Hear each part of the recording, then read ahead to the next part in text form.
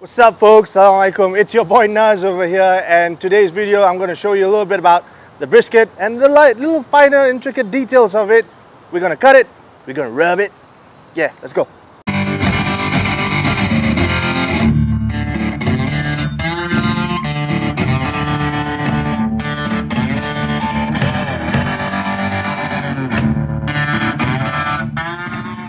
You know, you got a lot of type of steers out there. You got Brahman steers, we got Angus steers, we got Charolais steers from France, we got Wagyu steers from Japan. There's a lot of type of steers out there. Each of these steers, they got fat marbling that are different. All right, so some are marbled at 1, 2, 3, all the way up to 10. Wagyu being the pinnacle of 12 score, and it goes up to an A5 score.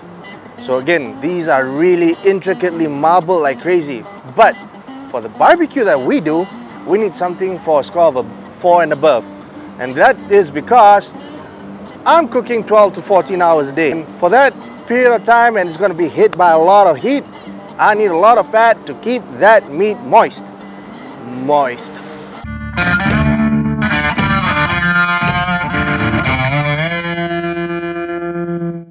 Beard Bothers BBQ uses Angus beef only and above.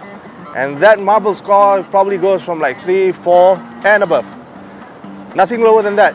And we use the best. That's Beard Bothers BBQ for you. Just quality. So our Angus cows, they come from Australia, from places like Victoria. These are all steer countries. They're big and they're good. That's why we love it. So the meats that we get from Australia, it is halal certified, and Jakim themselves actually go to Australia to check on the process over there.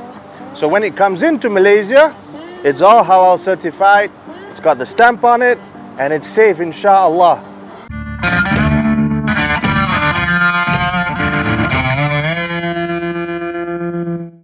In general over here, when we get our meats from Australia, from the time of slaughter to the time it gets here to Malaysia, it takes about 2 weeks. From the time of slaughter to the time they arrive, which is good. It's a standard thing all throughout. It's in hotels, everywhere else in Malaysia, same thing. If you're eating Australian beef, it's about 2 weeks. And it's good. You let it age a little bit to get all those flavors in. You get that nice, intense beef smell when you age it, and you age it well under good conditions, under safe conditions. That's what we do.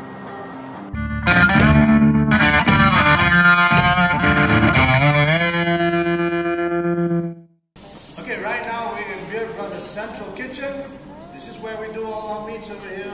We trim them, we rub them, we make it, you know, we make the whole shebang happen over here. You guys are about to see me do some briskets. Before we do that, glove up. Now, I love to just glove up one hand.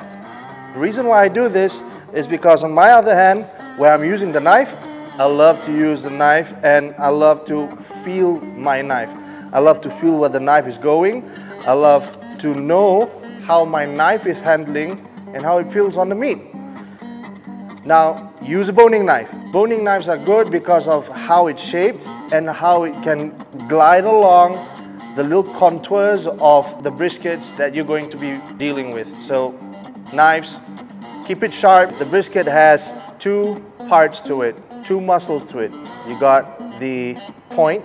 This is the point over here, and here we go. That's the flat. And you got this really nice marbling behind over here. Again, the quality of the steer is what you want to go for before you start doing briskets. So you want to see a nice amount of marbling. All this fat, we're going to trim all this fat off all the way down, because you don't really need that fat cap. This fat is useless actually.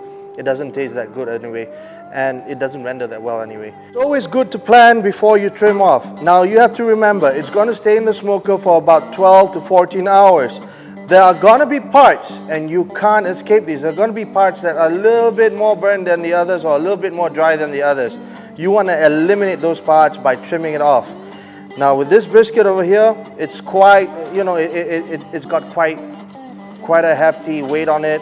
It's got some nice muscle on it, nice muscle cap, but you want to get rid of the parts that's gonna dry out fast. So parts like this over here, you can see that it's quite lean and quite thin.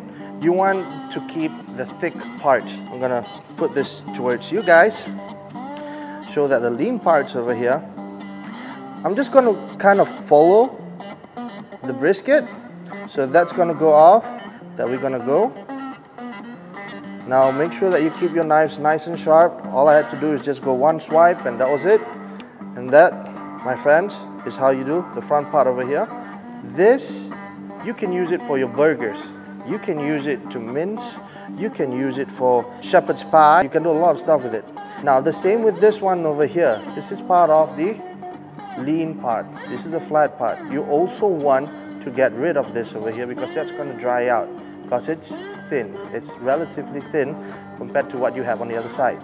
So again, you kind of want to take this and go down there.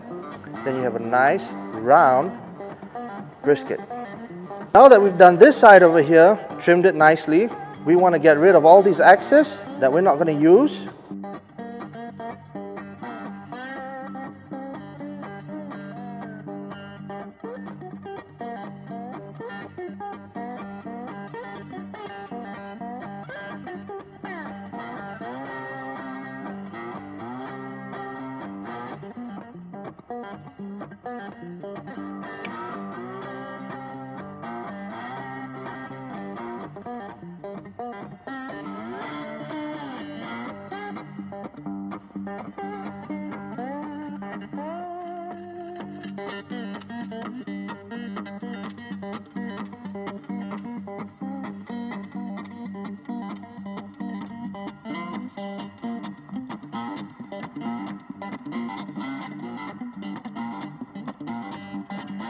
All right, I'm done with the flat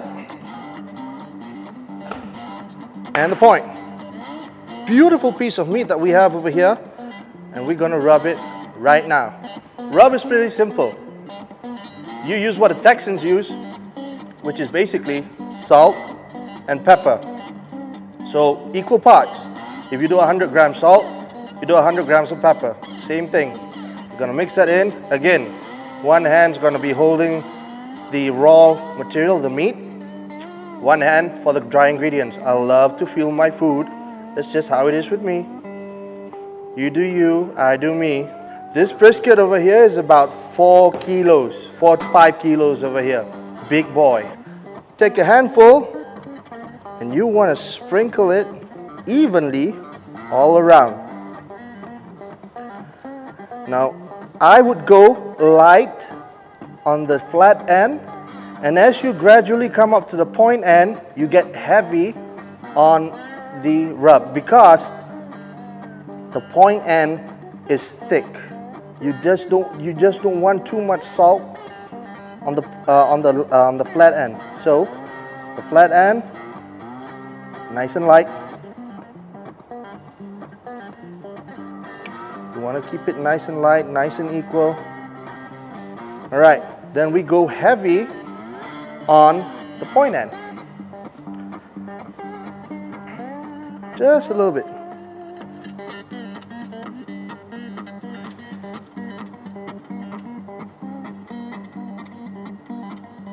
Make sure you do the sides as well. The sides over here. Never forget the sides. A lot of people forget the sides and you don't have that nice bark on top.